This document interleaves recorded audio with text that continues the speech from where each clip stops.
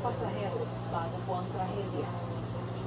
Sandaling mawawala ang kuha ng kamera pero pagbalik ay makikita ang nangangalit na apoy na lumamon na sa eroplano. Sa investigasyon, lumalabas na palapaglasan ng eroplano nang bumagsak ito. Agad namang sumaklolo ang mga rescue team at nasagip ang 4 na sakay ng eroplano. Patuloy ang investigasyon sa naging sanhi ng pagbagsak ng eroplano. Samantala, umani naman ang kaliwat ng batikos ang mga pulis sa Los Angeles matapos lumabas ang body cam footage ng pag-aresto sa isang African-American teacher. Sa naturang video, makita ang lalaki na dinadaganan ng ilang pulis. Paulit-ulit siyang humingi ng saklolo mula sa mga tao sa lugar. Habang nagpupumiglas ay kinuryente ng mga pulis ang lalaki gamit ang taser. Kinilalang lalaki na si Keenan Anderson, pinsan ng founder ng Black Lives Matter movement sa Amerika. Ayon sa mga pulis, una nilang hinabol si Anderson matapos masangkot ito sa hit and run. Tinangkapan ng biktima na mang-agaw ng sasakyan ng ibang motorista para makatakas. Dinala naman sa ospital si Anderson kung saan siya namatay dahil sa cardiac arrest. Kinuntinan ng community ng Los Angeles. Samantala, kinundi na nga po ng local community ng Los Angeles ang ginawang pagpatay kay Anderson. Sa California, nasakit ang mga rescuer ang isang babae na muntik ng matangay sa gitna ng lumalagas ang tubig sa sapa. Gamit ang chopper, agad na nasa kulungan ng biktima. Wala namang natamong sugat ang biktima at nasa pangangalaga na ito ng kanyang pamilya. Maayos yung rescue doon. Oo.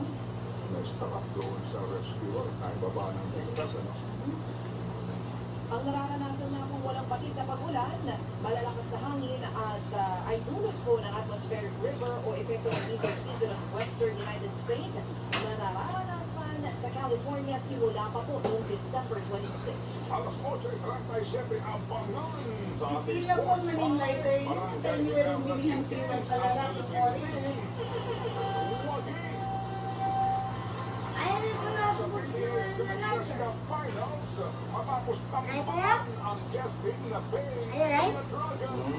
Ay, maging Miss Universe si R. Rosie Gabriel na may dugong ina. Serena Guevara. Mayon. Nagpabalita sa Radyo 5. Mr. Perkin Carringtons, Nag-iisip ka ba ng sustainable at profitable na business? Produktong sikat, may track record of success. A real business partner who will guide you from business launch to your day-to-day operation. Ito na ang awesome investment na kaya at walang franchise fee. Be a Signal Dealer now. Our territory partner will help you build and grow your business. With these awesome products, you're gonna go. Awesome talaga, di ba? So much bigger, bro. Ang kamapalang matulog sa FM nasa Radyo 5 na ngayon. Ichichacha sa Radyo 5 98.3 News FM Monday to Friday 6 a.m. simulcast on 1PH. Simply G, Simply Ganda, Simply G, Simply Ganda. Radyo 5 Network News. Radyo 5 Network News. Hoy, maligayang bati po kay Senyor Willie Marcial sa matagupay pong pagdarangos ng PBA Commissioner's Cup. Pwede naman.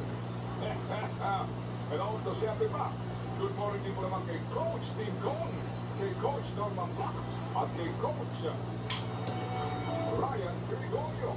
Ito na nga pong ating Sports 5. Nasumpit na naman ng Barangay Ginebra ang kampyonato sa PBA Commissioner's Cup. Matapos nga kung talunin ang Bay Area Dragons sa Game 7 ng Finals kagabi sa Philippine Arena. Pinambakan po ng Gin Kings ang Gas Kings sa score na 114-99.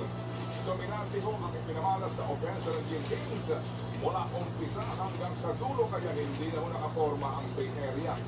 Top scorer po ang ating naturalized Pinoy na si Justin Brownlee at gumawa ng 34 points at 12 assists. Kinilala ko naman bilang finals most valuable player ang alas ng Ginebra na si Christian Stadhardinger na siya nanila sa depensa lamang po sa front line ng Bay Area Dragons at staff imports na sina Andrew Nicholson at Mark Paul. Mas pinatamis pa ng Yes, we have to clean the confetti. ang kampyonato sa harap ng record-breaking crowd na umabot po sa higit na 54,000 So far away from the... ng laro.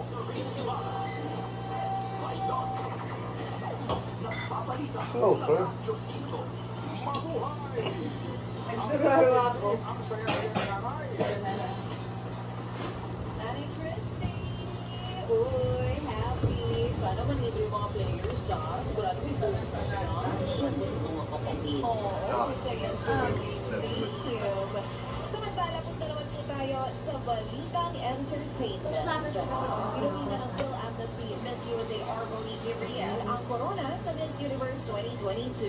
Si Gabriel ang kauna-unahang Miss Universe Queen na susuotin ang Force for Good crown na gawa ng kumpanyang Moan. Sa pinakahuling question and answer portion ng pageant, tinanong si Miss USA kung paano niya maipapakitang empowering at progresibong organisasyon ang Miss Universe. Sagot ni Gabriel na isang fashion designer, gagamitin niya ang fashion bilang force for good at ipapakita ang kahalagahan ng pamumuhunan sa talento para magkaroon ng pagbabago. Dahil sa pagkakapanalong ito ng USA, ang Amerika na po ang may pinakamaraming corona sa Miss Universe. Igo namang makapasok sa top 16 ang pambato ng Pilipinas na si Celeste Cortesi. Ito ang kauna-unahang pagkakataon na hindi nakapasok ang Pilipinas sa semifinals ng Patimpalak sa loob po ng 12 years. Noong preliminary round, abot pansin si Cortesi sa baby blue na evening gown na may mataas na jacket. Para sa kanyang national